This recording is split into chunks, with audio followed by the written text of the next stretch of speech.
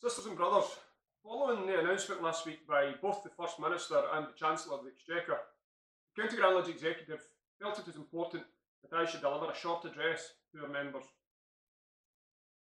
As cases of coronavirus continue to rise and our lives are once again impacted by the stringent and tough measures that the government have had to put in place to try and combat the sharp increase in cases, we would again remind you all of the importance of the well-being of our members.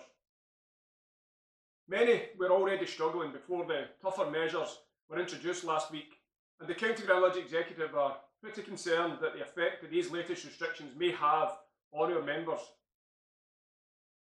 I would again encourage all of you to remember and show some compassion and a duty of care to our members. Please try to get in touch with all the members of your lodge and check on their well-being. A friendly voice may just be the tonic they need. For anyone out there who is struggling with their mental well-being and feel they may need a bit more professional help, there is lots and lots of help out there.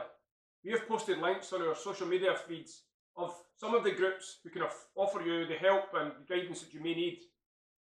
Importantly, remember it is okay not to be okay.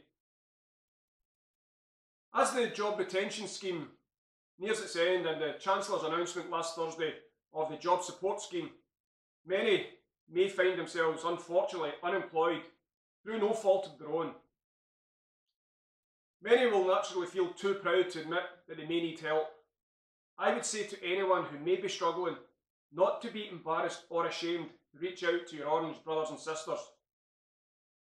I would again remind everyone of that famous Christian virtue of charity. Throughout the pandemic, we have shown selfless charity to the entire community. But let us not forget those from within that may need our help. No one should suffer due to this horrible virus. Let us help each other through this and reaffirm those strong fraternal bonds we share as being members of the Loyal Orange institution. Together, we will get through this. I would encourage you just to continue to follow the current guidance, and let's continue to hope and pray that normality, whatever that may be, is just around the corner. Stay safe, stay well, and take care.